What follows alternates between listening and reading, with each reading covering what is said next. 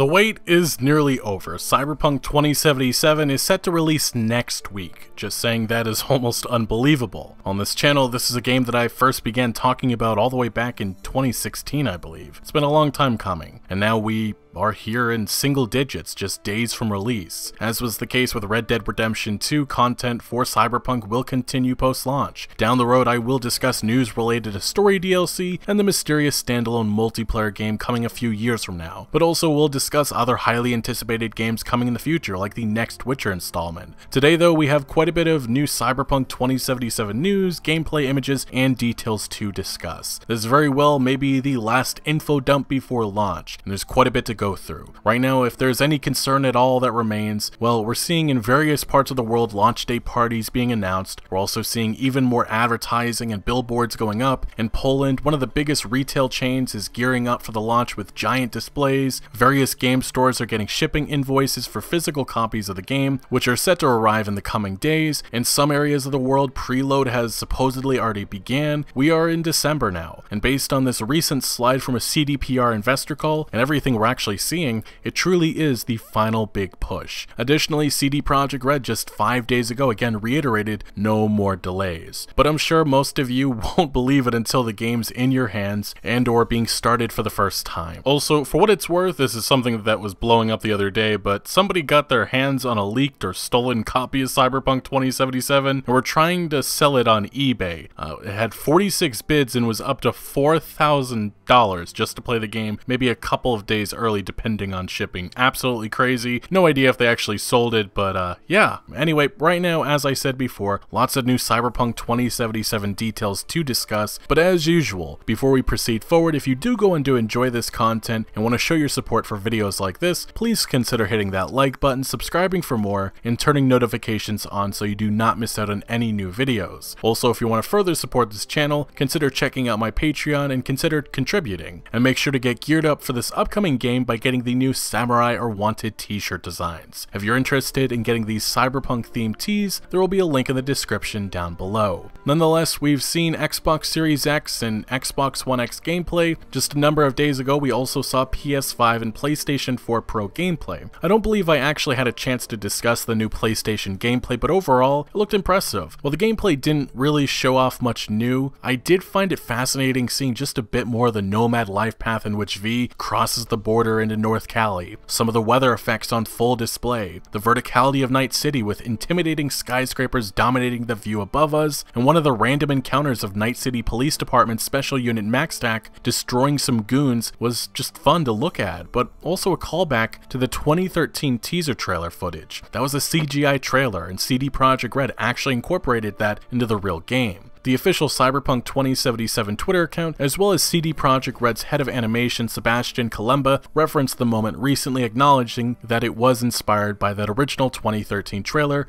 of Cyberpunk 2077. But another small and really cool detail from the PS5 gameplay was the fact that when Jackie speaks to V, some words are not translated, and that's actually highlighted in blue. Remember, to get the translation, you need to have the proper implant installed. This was a gameplay detail mentioned a couple of years ago, and it's just nice now to see it in action. But in terms of performance of the recent Xbox and PlayStation gameplay, it looks solid, but still many questions remain about the base consoles of the Xbox One and PlayStation 4. Just days ago, CD Projekt Red held their latest financial call with investors for Q3, and a lot was revealed, especially in regards to post-launch plans and how the game supposedly runs right now. But that very important question about base console performance was brought up, and CDPR's CEO Adam Kaczynski responded by acknowledging the game does not run as well as it did on the Xbox One X or PlayStation 4 Pro, but it still, in their opinion, is surprisingly good, I would say, for such a huge world. Kaczynski later did single out the PlayStation versions of the game, saying about performance that PS5 is great, PlayStation 4 is still very good. I mean, we had those extra 3 weeks and we achieved a lot within this final stretch, so we believe that the game is performing great on every platform. Now, getting back to the earlier part of this investor call, Adam Kaczynski actually opened it up, acknowledging acknowledging that right now they are their intensive... Now, getting back to the beginning of this investor call, Adam Kaczynski actually opened it up by acknowledging that right now they are in their intensive phase of their marketing and PR campaign. Review copies and such are going to be sent out to journalists and outlets very, very soon, and he also said that they are eagerly awaiting the moment for gamers to finally lay their hands on the game. In some slides, they just showed off some of the marketing that they've done for the game in New York, Chicago, Los Angeles, London, Paris, Warsaw, Hong Kong, and many more. They have adverts and giant billboards for the game up. Actually, adverts in 55 countries to be more specific. The game's going to be available in 18 languages, 18 subtitled, 10 with voiceovers. And then furthermore, in these slides, we also have all of the partnerships for this game. 20 plus global and local partnerships announced, more to come soon. Some of these include Sprite, Rockstar Energy, Adidas, Alienware, Nvidia, Xbox, Old Spice, Dark Horse, and so on and so forth. And really, CD Projekt Red's executives just wanted to hype up the fact that this game it's coming out. Yeah, no more delays. Now, furthermore, into this call, we got a lot of new details, especially in regards to bugs. That's been a big criticism so far in some of the previews for the game, like outlets like IGN and Games Radar. As far as I remember, most of them were saying that yes, this is going to have to be fixed before the game does release, and CD Projekt Red have been pretty much acknowledging that they know there are bugs and it's going to be fixed in a day one patch. So anyway, Adam Kaczynski discussed this. He said the final game's bugs, however, will be on a level that will be as low as to let players not to see them. Specifically, he went on to say, so in terms of bugs, we are all aware of them. Of course, such a big game cannot be just bug free, that's kind of obvious, but we believe that the level will be as low as to let gamers not to see them. And fortunately, some bugs extended previous were caused by some I would say general features, and many of them are already fixed. So what gamers will get will be different from what previewers got recently in their builds. Now, Adam Kaczynski later in this call was also asked about the multiplayer game, which again is not connected to Cyberpunk 2077. He said the following. So first, we don't call it modes, it's a separate, dedicated production, a big production. We think about it as a standalone product. Obviously, it's not entirely standalone as it comes from the universe of Cyberpunk, and is very much related to the concept of single-player Cyberpunk I came up with. But from our perspective, it's another independent production, and independent team of people working on it. And I said already, we are not focusing right now on talking too much about the other future products that are to be released after Cyberpunk. So please be with us in the first quarter of next year when we plan to share some strategy updates, and I believe Cyberpunk multiplayer will be possible. So it looks like our first update on what's going on with this multiplayer game will be sometime early 2021. Now, in addition to the multiplayer, we did get some news on Cyberpunk 2077's DLC reveals, in which Adam Kaczynski said the following. The initial plan was to do it before release, but after the recent delay, we decided to wait for the release to provide gamers with a game and then start talking about future projects. So after release. So initially my expectation a number of weeks ago was that we were going to have a new Night City Wire episode, maybe one just dedicated to post-launch plans, because we have not heard anything so far about what free DLC is going to be like for Cyberpunk 2077. We of course don't have details so far on what the multiplayer game is going to look like, which is probably coming sometime in 2022, and then the story DLC expansions, which everybody's going to be hopefully hyped for after release of the main game. Well, we haven't heard anything so far on that. That's why I suspected that we're going to have a Night City Wire dedicated just to that aspect, but right now it looks like those plans will be pushed off to probably the beginning of next year at the very earliest. But right now some people have been running with DLCs are already being delayed for Cyberpunk, and that's actually not true. It's just the announcement. The reveal has been delayed. Now, to a couple of other pieces of news that came from this investor call, CD Projekt Red revealed that Cyberpunk 2077's pre-orders are visibly higher than any Witcher title, and right now CD Projekt Red expects at least 50% of early sales to be digital. None of this really should be surprising. The Witcher 3 Wild Hunt was CD Projekt Red's, well, their rise to fame in this AAA games industry, and so many people are hyped for Cyberpunk 2077 just because of the level of attention and care that we had with The Witcher 3 Wild Hunt. So pre-orders being high for Cyberpunk, not very surprising. Now, an additional detail that was mentioned, this one's just a little bit maybe funny. Keanu Reeves has played Cyberpunk 2077, and he loves it. That's according to CD Projekt Red. Adam Kaczynski said that he played the game, but as far as I know, he has not finished it yet. But definitely he played the game and he loves it, which I don't really know what else CD Projekt Red was going to say it. It's not like they're going to come out and say that he doesn't like the game, but yes, it's cool. I guess Keanu has played it and he likes it. Next, though, we're going to move on to some more Cyberpunk 2077 news because recently Mike Pondsmith, the creator of the Cyberpunk franchise, was interviewed by The Atlantic, and he discussed a little bit about his experience in Night City so far in Cyberpunk 2077, in which he did acknowledge that he's not played a finished version of the game, and this is just a moment that he mentioned from his experience. He said, "I walk around, I go where I'm not supposed to go, I stand on street corners. It's great because there are moments where somebody walks by and they're having a real conversation and I listen in, just as I would on a real street. I'm thinking, well, it's not my business, but it does sound like an interesting story." And I just have to say that it's gotta be such an amazing feeling to watch your universe brought to life in one of the most anticipated games in years. And it's also gonna be pretty cool for players and fans of this franchise because Mike Pondsmith does have a role as supposedly a DJ in Cyberpunk 2077, so we'll be hearing him on one of the radio stations as we cruise through the streets of Night City, so that's going to be pretty cool. Now, this is probably not very surprising. This is something that happened with Red Dead Redemption 2 just days before release, and there is a Cyberpunk 2077 adult movie parody. Not surprising at all.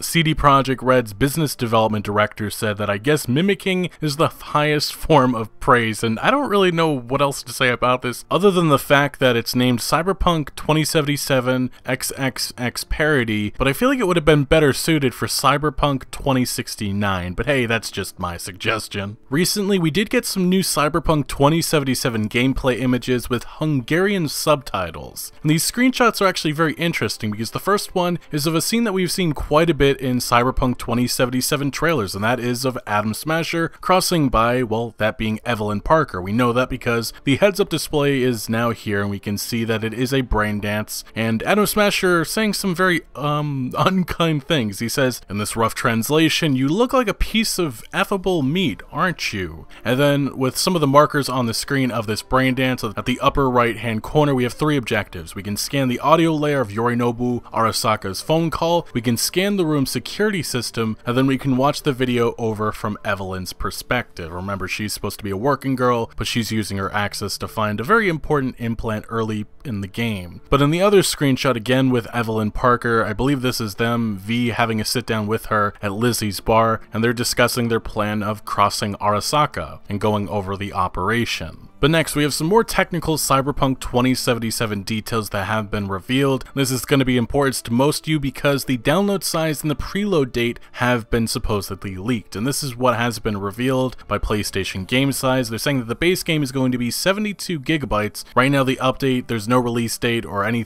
details on that yet. We have no idea what the size of it's going to be. I would imagine it's probably going to be pretty substantial, but the preload date right now is set for December 8th, and then the launch will again be the 10th. But that date of 10th isn't actually very accurate, and I'm going to say that because right now, Cyberpunk 2077's release date in all time zones, it's going to be at the same time. It's going to be confirmed for 1 a.m. in Poland, not 12 a.m., and what this means is that everybody will be playing the game 1 a.m. in Poland, so what this translates to is 4 p.m. Pacific Standard Time, December 9th in the United States, and on the East Coast where I live, December 9th at 7 p.m., so you'll be playing the game 5 hours earlier. This is pretty cool because games like Red Dead Redemption 2, the people who got to play the game first were those living in New Zealand or Australia, having the game for about, 12 to 14 hours earlier, and I just kind of like this new way of going about things in which everybody plays the game for the first time at the exact same moment. I feel like that should be the way that this entire industry goes about releases. But for those who actually are buying Cyberpunk 2077 on Steam, it was recently announced that you'll be receiving a short story written by their story lead, Tomas Marshuka. It's called 2 a.m. She Calls, and it will show you the hostile streets of Night City as seen by Frank, an ex-NCPD officer working the night shift as a combat cab driver. And then another announcement by the official Cyberpunk 2077 Twitter account was that all console players, if you start playing Cyberpunk 2077 on PlayStation 4 or Xbox One, you'll be able to continue playing it on a corresponding next-gen console. And then they detailed how cross-saves will work for both PlayStation and Xbox. PC gamers Andy Kelly Badausky recently got to play 15 hours of Cyberpunk 2077 in a controlled preview session, and recently they uploaded an article called "There's way more of The Witcher 3 in Cyberpunk 2077 than you've been told." And first off, they discuss about the amazing characters and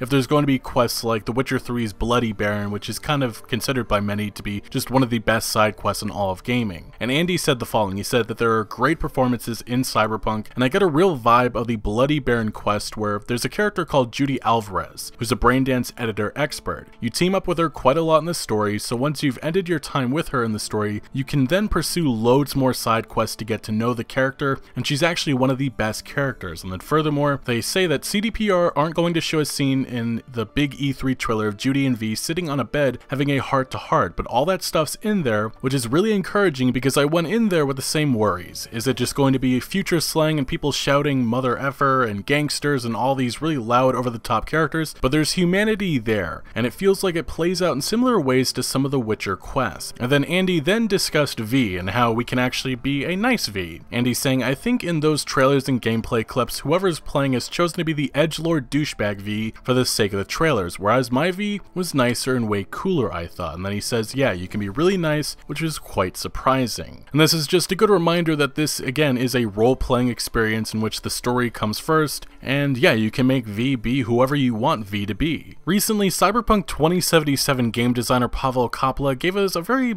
interesting insight into Cyberpunk 2077's quest design, saying, I just completed a certain quest in Cyberpunk 2077, and while I don't usually get emotional playing games, I had to pause and take a breather after this one. Our quest designers and writers created an insanely good experience. And then somebody asked, same level of emotions as the Bloody Baron storyline, and Pavel said, similar, more personal. Will not say more, this needs to be experienced. And then another designer, the lead quest designer for Cyberpunk 2077, Pavel Sasko, said, the whole studio is playing the game right now, and some devs experience certain stories for the first time. I hope that soon you will love it as much as Pavel did. But now we proceed forward to a new Cyberpunk 2077 interview with CD Projekt Red studio head Adam Badausky. It is a Polish interview, but we fortunately do have subtitles. And I just wanted to point out some of the interesting things that came from this interview, because Adam Badausky talks about the inspirations for the game, Night City as a character, Mike Pondsmith's role in the development, the verticality of this world which complicates comparisons with The Witcher 3, and the game's size, and he also discusses how the real world has, kind of turned the Cyberpunk franchise into a reality. But Adam Badausky also talked about the original vision from 2012 of creating a mature game about the dark future and whether or not that vision has changed, and he said specifically, no, that has not changed. We assumed it had to be a noir convention because that's what Mike's world is like. That's the cornerstone. So this is a game where even when the sun rises, it shows us the ashes after the night. And why do I think the game is mature? First, we're telling a story and we want our stories to be mature. What does this mean for Cyberpunk? It means that this game is quite difficult in terms of the plot. I hope I won't be reprimanded by our PR specialist after saying the game has a difficult storyline. It's difficult in the sense that it's not a game about spectacular events, about explosions, actions led by great specialists in such jobs. It's a game about relationships between people in an oppressive world, and these relationships can be difficult, non-standard. Anyway, this path of our hero is such a path of transformation. I don't want to use big words here or reveal the plot to those who have not played it yet, and I'm also talking about death here, about topics that are not exactly popular in our medium, which is computer games. I would like to reassure our future players that the story is one of the most appreciated elements of our game. Now, Adam Badausky was also asked about V's role in the narrative of Cyberpunk 2077. Will he save the day? In which Adam said, we don't save worlds in our games as a rule, because then usually there's no room for the heroes themselves. But V's relationships occur kind of on the sidelines of these great events. The final outcome is noir, so the world is just as evil or good or neutral as it was at the very beginning, but we have changed and we have changed our loved ones. And that's what our plot is about, how we deal with it. If we end up with more or less hope, it depends on the player, because as you know, choices are one of the key elements in our games. Badausky was asked if there will be joy or stories that include happy endings, and not those type happy endings, but Badausky said, yeah, of course, and anyway, the whole story of V will end well for everyone, I hope. What we're talking about is the path of the main character. I hope I won't reveal the main storyline, but the idea is to re-examine if everything I want in my life is my idea, or was it somehow programmed by the world? Is it something implanted in my mind like Johnny Silverhand, or are these my own thoughts? Am I copying quotes from the world around me, believing these are my own thoughts? And this this theme dominates V's path. Adam Badowski did discuss the nomads, and the interviewer mentions how it's kinda like Mad Max, in which Badowski says, on one hand Mad Max, but on the other hand, we have to give a lot of thought to where nomads come from. There's always a certain group of people that equates open spaces with freedom. On the other hand, our world, our America has changed a lot. All the rich states are ruined, most of them only those that have access to the spacecraft launch sites matter because somewhere in orbit technological breakthroughs happen and are sent to the Earth, and the states control this. So with major changes in the states, there were migratory movements. People travel like they did during the Great Depression in the USA. This is the basis for the emergence of the nomadic caste. People living outside the cities because it's easier to hide there. It seems the nomadic groups that they are less controlled. However, they are part and parcel of this economy just like the rest, and they do work for corporations. Sometimes there is a chain of middlemen, but in the end, they're still in the black market controlled by corporations or by the system. And the system is a symbol of the fight for the identity of our hero V. Here we come back to Mike Pondsmith, for whom this was very important, an individual that defies the system.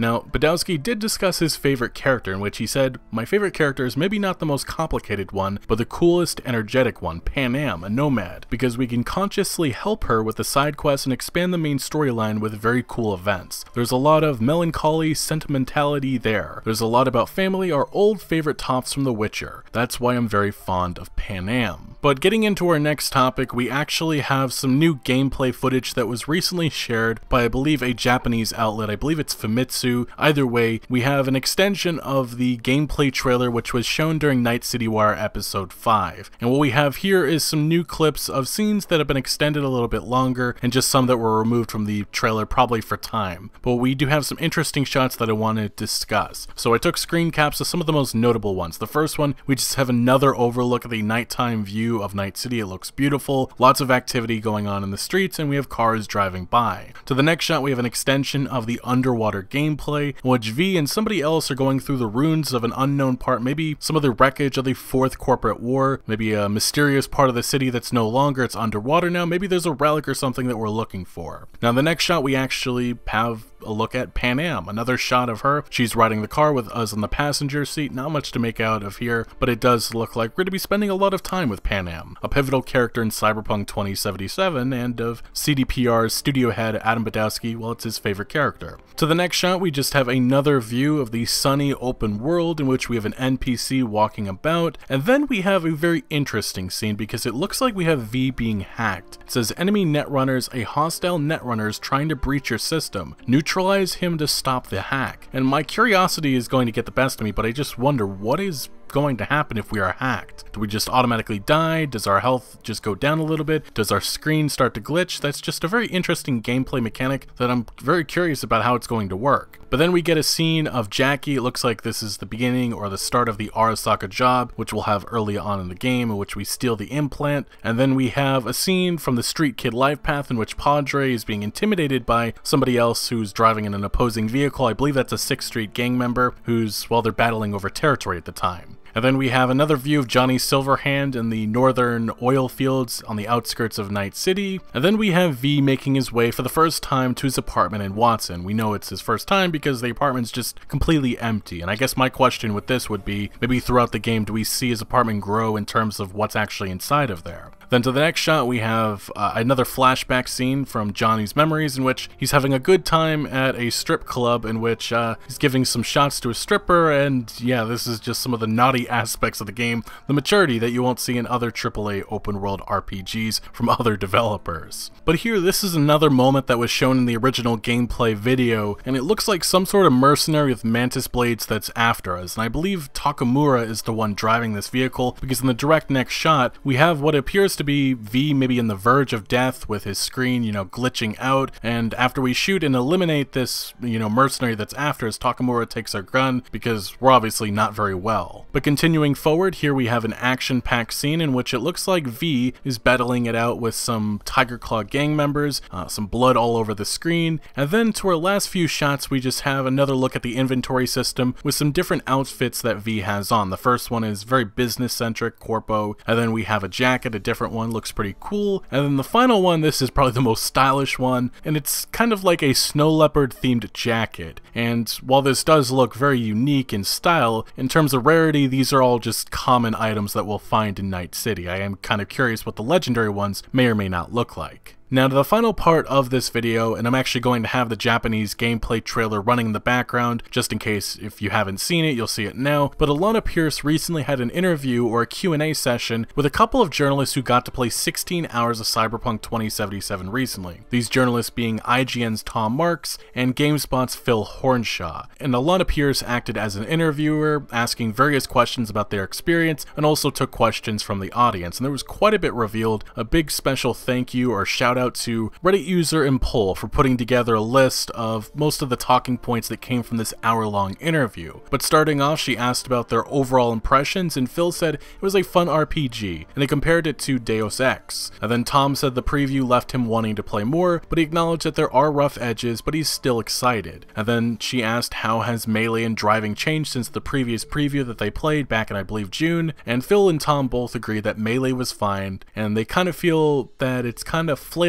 but it wasn't distractingly bad. And again, this is just a good moment to remind people that this is a story-focused RPG, and one of the big criticisms that came from The Witcher 3 Wild Hunt that I know a lot of people shared was that they just did not enjoy the combat enough. And I kind of do wonder if that's going to be, again, the case with Cyberpunk, but only time will tell. And I do have to wonder how much these previewers have actually invested into certain skills, because it has been said that you'll unlock better animations for certain weapons that you use for a longer period of time. So I just do have to wonder if maybe that impacts the fun factor in terms of using a katana against NPCs. But even in the background of this video, you'll see some gameplay, and personally I feel like it does look a lot better than what it did before. But again, this is a criticism that a lot of outlets have had for a while now. This isn't just coming from these two specific previewers. GameSpot's Phil did reveal that it is possible to break and reestablish stealth. This is kind of like a normal core mechanic that you see in any of these type of games, but essentially you could be using a katana, take out an enemy NPC, another one may see you, and then they'll all be on alert in this certain level. And I guess over a period of time, eventually they'll go back to their normal patrols if they cannot find you. So kind of like any stealth game, but it is cool to see that it is here. And then Alana Pierce did ask what impact our life paths have on the experience. Tom said that there's a unique prologue, as we already know, and there are unique dialogue choices that were impactful and could color your conversations based on your background. Phil echoes the similar sentiment to Tom, notes that you can see choices you could have picked in other life paths. And there are some spoilery moments that they have in this interview. I'm not really going to touch on any of the story related stuff, but Tom did say that the Cyberpunk has the pace of an RPG and not an action game. Tom and Phil said the RPG elements let you expand your approach beyond just run and gun. And then they were asked, how do you feel about combat overall? Phil said it's fun, but it starts slow. You are not the strongest at the beginning and need to be deliberate about how you fight. Tom again echoes Phil's point and elaborates that your experience in combat can radically change as you get different weapons, abilities, etc. Again, this is what I said earlier, improving on skill progression, things like that. You get better animations as you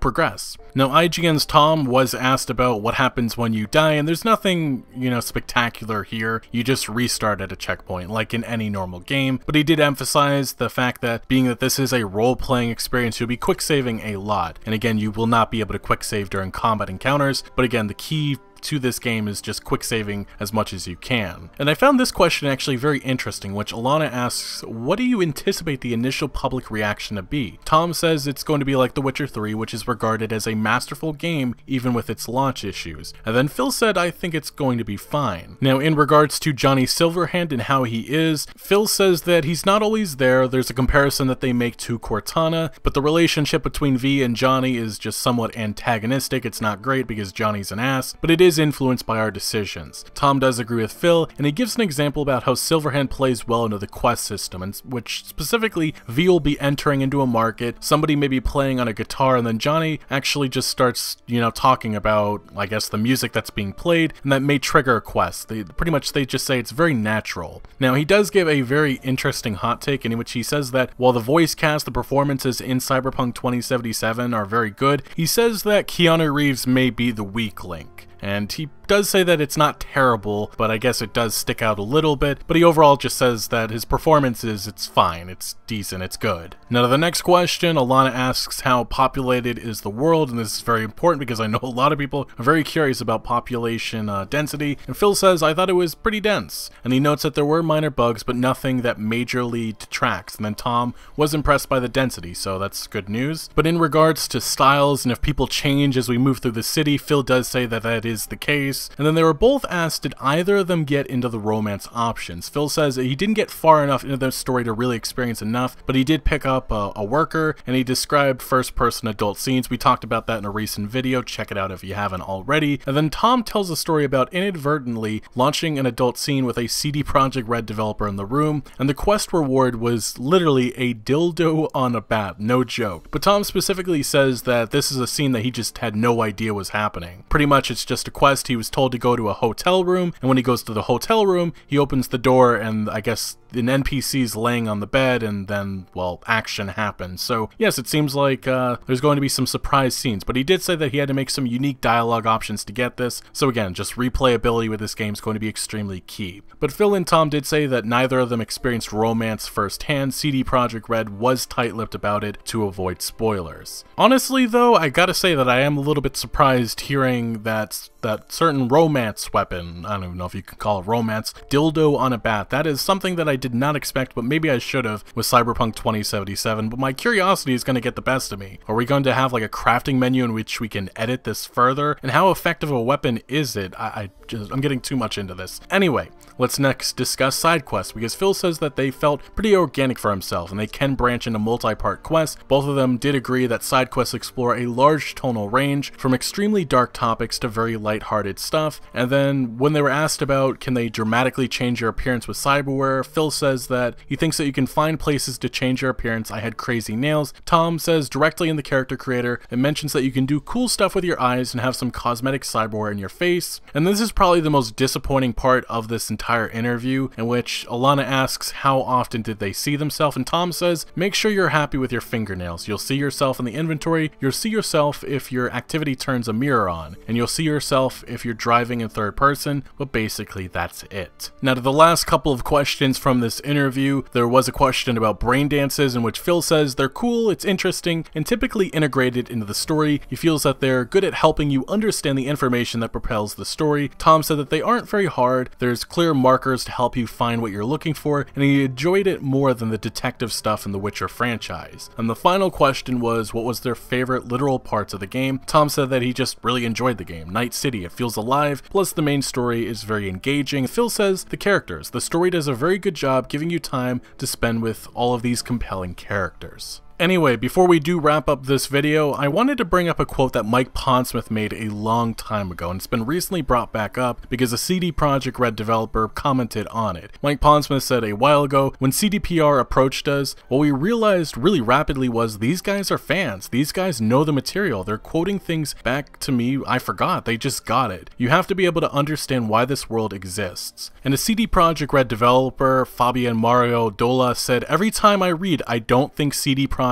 Red understands what Cyberpunk really is. And I mean, there's just been so much outrage, controversy over the years, and that comment specifically, CDPR doesn't understand what they're doing with this Cyberpunk genre. I don't know how many times I've seen it before, but it's just a surreal feeling. We're only a couple of days away from experiencing it. We can drown out all of these really weird and bad takes that people have had, especially the ones over the years. But yeah, right now we are in the end game. Cyberpunk 2077, single digits, just days away from release, and yeah, I'm more excited than I've ever been, and it's just been a hell of a ride with all of you. And again, we'll continue after launch, so hopefully we'll be getting excited for story DLC expansions. But anyway, let me know your thoughts on everything that we did discuss today down in the comment section below. But thank you for watching. Make sure to leave a like if you did enjoy this video or if you found any informative value, and make sure to follow my other social media accounts for updates on new videos. Links are always down in the description below. I'm most active on Twitter, giving opinions on news that I do not always get into video form, so do make sure to follow me over there. Also check out my Discord for all sorts of discussion on games. And again, thank you for joining. Consider subscribing for more videos like this, and I'll see you later.